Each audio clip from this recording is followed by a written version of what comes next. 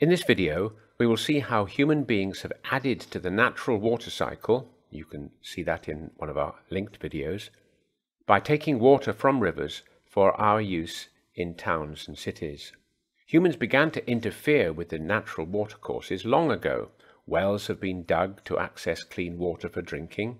The Romans built aqueducts to bring water to their cities. And nowadays we've built dams for irrigation and hydroelectricity, and we're taking a huge amount of water from natural sources to use in our homes and industries. Most people in industrialized nations take access to clean water for granted. However, more than 1 person in 10, that's over 700 million people, do not have access to clean water, and around 3.5 million people die each year from water-related disease. The average Briton uses 150 litres a day, whilst each American uses 600 litres a day on average. In contrast, many sub-Saharan Africans get less than 20 litres of water a day, and 2/3 have no proper toilets. For some people, water is a precious and scarce resource. Only 3% of the water in the world is fresh. Of this, 3/4 is locked up as ice in Antarctica and Greenland and glaciers. Nearly another quarter is underground. Only 1% is above ground in rivers and lakes. We use the water mainly for irrigation of crops, and normally this needs no further purification. The next biggest user is industry. Sometimes, for example in food preparation, very clean water is needed. Finally, there is domestic water.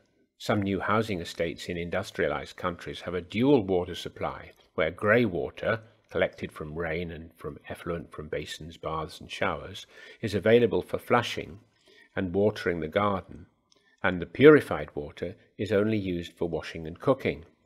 However, normally only one pipe supplies water to our homes, and this water has to be of drinking quality and is purified on an industrial scale at the waterworks.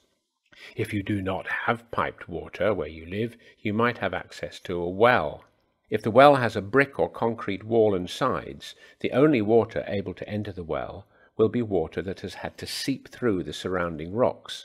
This means that the water is likely to be pure and safe to drink.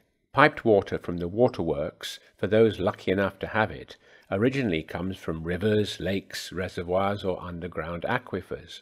The grill will stop large floating objects, fish, etc., from entering the waterworks. Next, coagulants such as alum are added, which causes tiny particles in the water to cluster in lumps, which then settle in the sedimentation process. The filter is made of fine sand to capture any particles that are left. Finally, chlorine is added to kill any bacteria. If the water does not naturally contain fluoride ions, they are often added as sodium fluoride as an aid to building strong teeth in those that drink the water. But for the 700 million people or so without access to clean water, small-scale developments are beginning to help. If you are interested in these developments, look up Clean Drinking Water for the World and learn about the life straw, biosand filters and many more. So to summarize, many people take clean water for granted. It comes in pipes filtered and chlorinated to make it disease-free from the waterworks.